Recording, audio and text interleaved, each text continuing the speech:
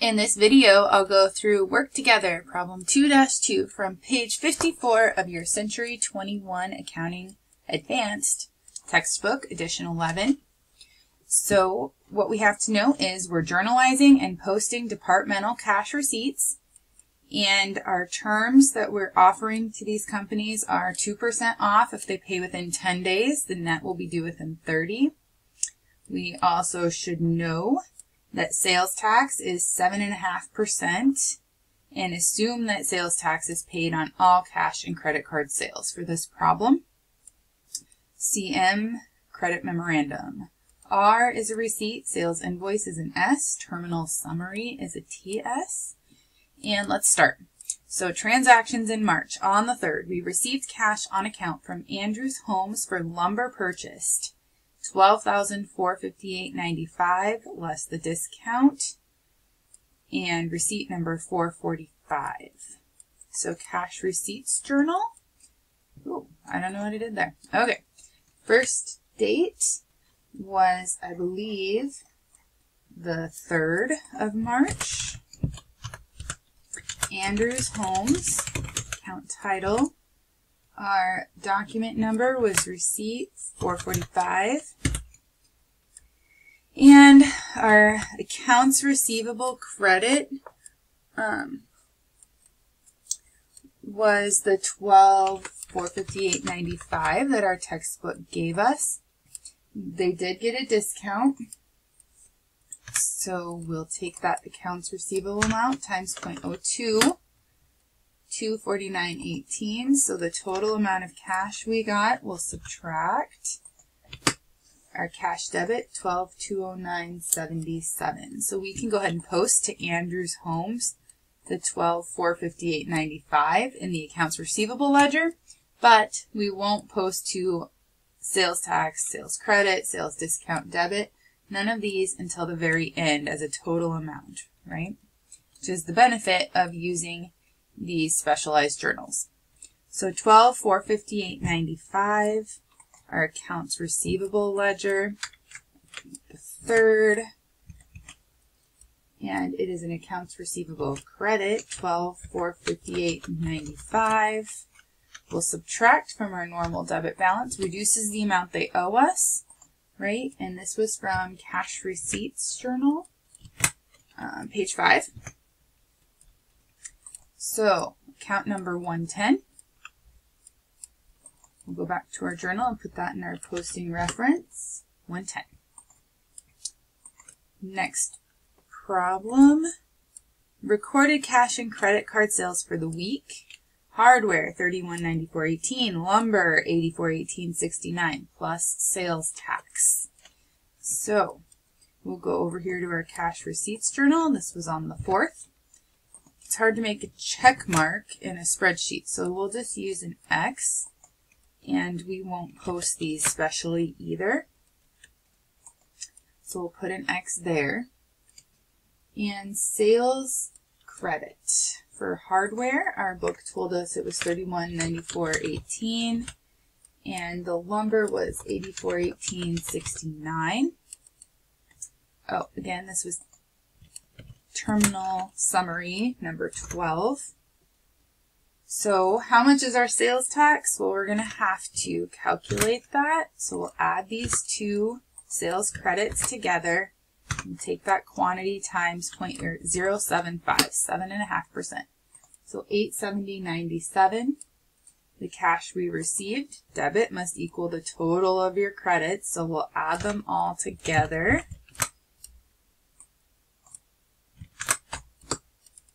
And there we go. 12,483.84. Next one. Received a check from Estate Housing for lumber on sale, $92.48.17, minus this credit memorandum 44 discount of $833.02, less the sales discount for paying early, receipt $446. So this one's a little more complicated. On the 7th, to Estate Housing, and receipt 446.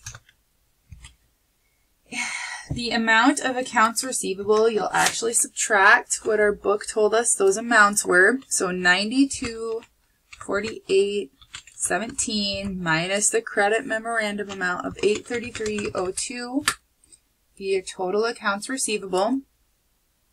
Now they will get the sales discount for paying early.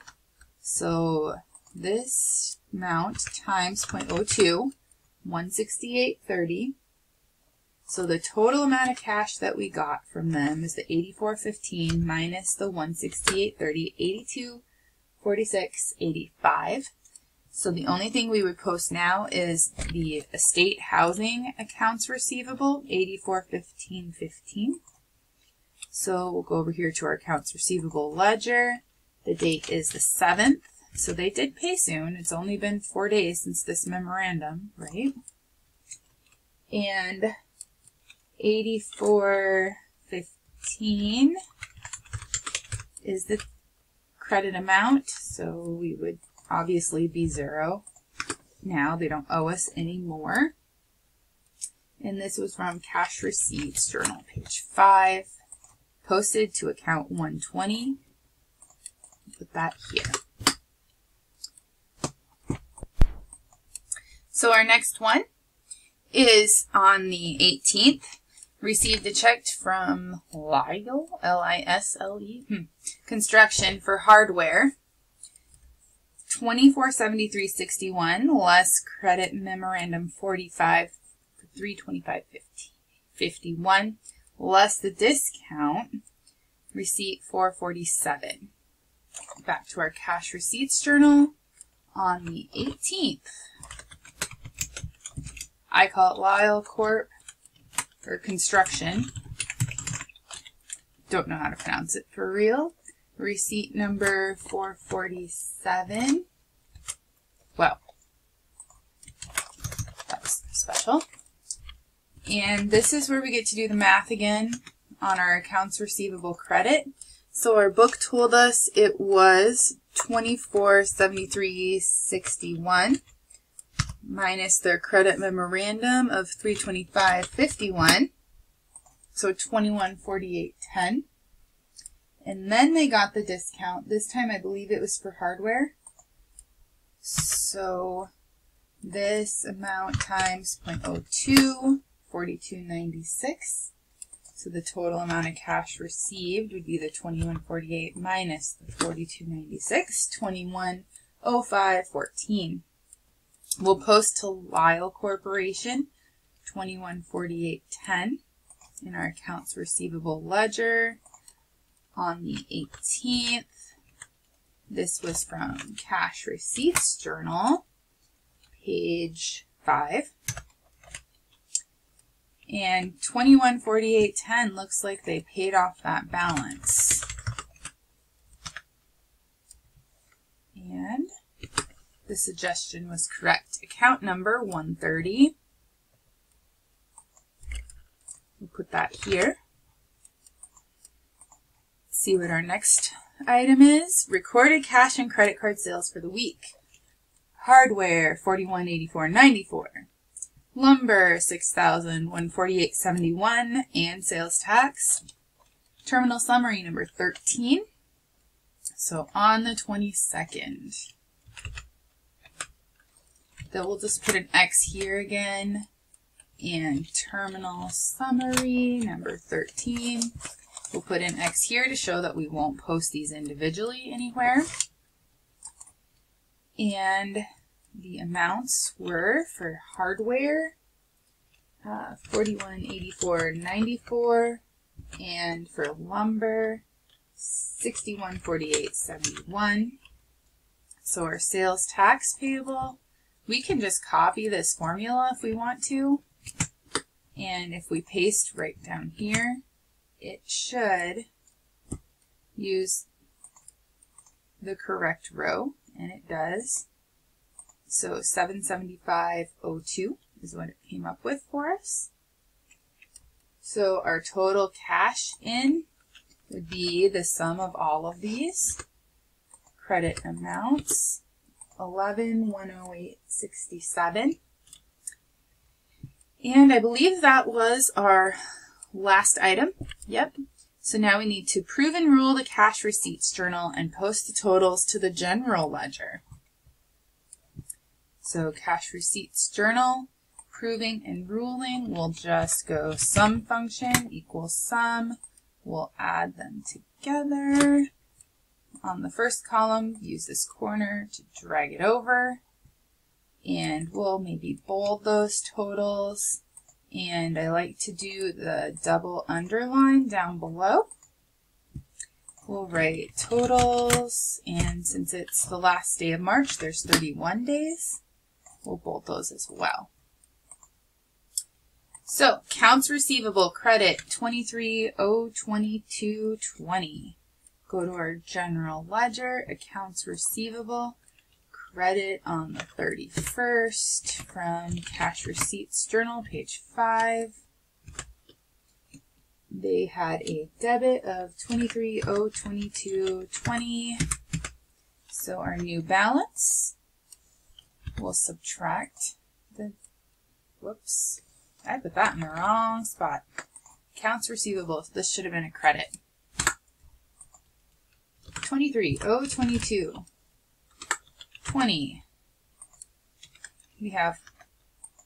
We got some of those outstanding amounts paid this month. So $79.73.94 left. Account number 1205. So we'll put that down here in parentheses to show that we posted it. And because this is a spreadsheet, you just put a little asterisk behind it. It will stay in parentheses. Otherwise, spreadsheet thinks it's a negative number. Okay, next one. Sales tax payable credit, $1645.99. Back to our general ledger. Sales tax payable on the 31st. From cash receipts, page 5. Sales tax payable credit, $1645.99. So we'll add to our credit balance. Account number 2110.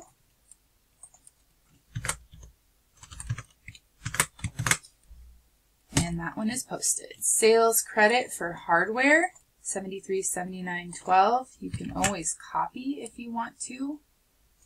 And we'll go to our general ledger for sales credit hardware, sales on hardware on the 31st, cash receipts, page 5, and the credit. Now it would come with formatting, so I'm going to paste special values only equals this previous credit plus the new one, account number 4105. Cash receipts journal.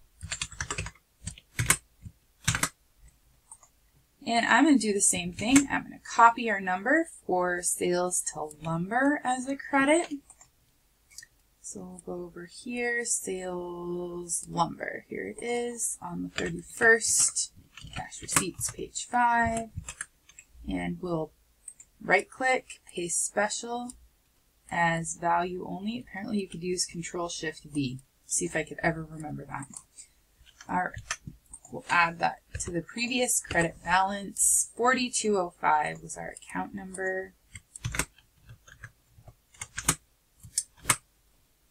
Sales discount debit for hardware. I've only got about a minute left, so I'm going to post these last 3 and then just show you the final page here. I quickly posted without you. So here is what your cash receipts journal should look like, your ending balances and the account numbers you posted to. We'll go over to our accounts receivable ledger now. Ending balances, Andrews Homes, $2356.02. They still owe us at the end of the month. Estate Housing and Lyle Corp Construction both paid off their balances in full. And in our general ledger, after posting, cash should have a balance of $60,743.42. Accounts receivable, $79.73.94. Sales tax payable, sales hardware, discounts, and so on. You can see what those balances are.